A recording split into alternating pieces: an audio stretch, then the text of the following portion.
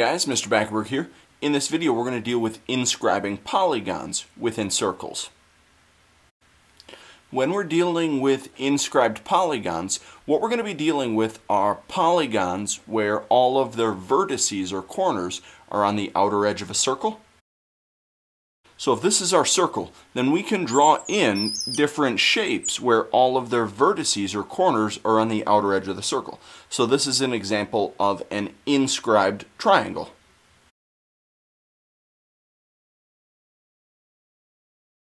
Now that circle around the outside also has a special name. The circle that contains the vertices of an inscribed polygon is called a circumscribed circle.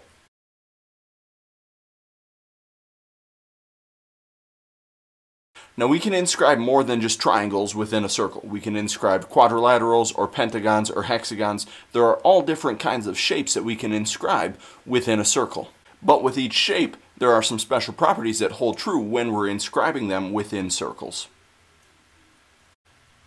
Our first property is dealing with inscribing a right triangle within a circle. And our property says if you're going to inscribe a right triangle within a circle, then its hypotenuse has to be a diameter of the circle.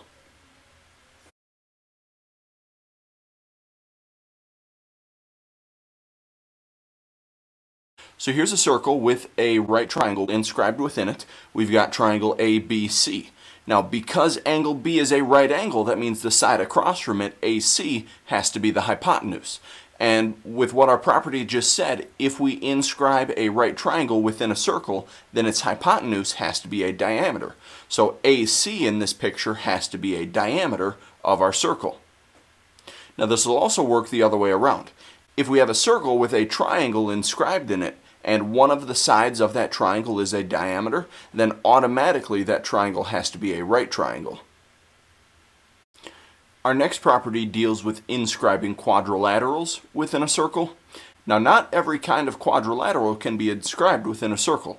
One property that has to hold true is in order to inscribe a quadrilateral within a circle, its opposite angles have to be supplementary, which means that the opposite angles have to add up to 180 degrees.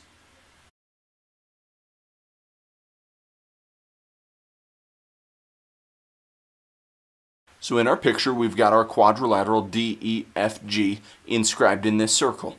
This only works if angle G and angle E add up to 180 degrees. And also angle D and angle F have to add up to 180 degrees.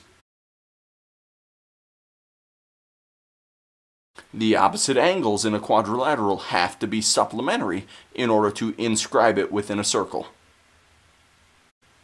Now in this picture we've got a quadrilateral inscribed within a circle, and we're given two angle measures of the quadrilateral, but we're missing the other two.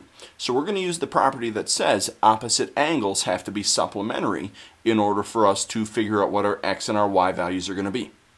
So in this picture, one pair of opposite angles that we're dealing with are angles H and J. So those two angles have to add up to 180 degrees. Now we know angle H is 80 degrees, but we don't know the measure of angle J. That's our y that we're going to end up trying to find. So what we can do is we can just subtract this 80 over to the other side, and then our angle J, or that y value in our picture, has to be a 100 degree angle. Now we can do similar things with angle K and angle I. We know that K is 75 degrees, so if we take 180 minus that angle, because those angles have to be supplementary, then we should be able to figure out that angle I has to be 105 degrees. Again, in this picture we've got a quadrilateral inscribed within a circle. What we're going to do is we're going to try to figure out our A and our B values by using the fact that opposite angles have to be supplementary or add up to 180 degrees. So I'm going to start with the angles that have A's in them. We've got 2A on top and 2A on bottom. Because these are opposite angles, they have to add up to 180 degrees. So if we go 2A plus 2A, that has to equal 180 degrees. Now we can combine like terms on the left-hand side, so 2A plus 2A is 4A equals 180 degrees. And then our last step is going to be to divide by 4 in order to get our A value, which if we take 180 divided by 4, we get 45. Now we can do similar things in order to find our b value. I'm going to take 4b plus 2b equals 180. On the left-hand side, we can add those together and get 6b equals 180. And then if we divide both sides by 6, then b is 30. That's going to be it for this video. Thanks for watching.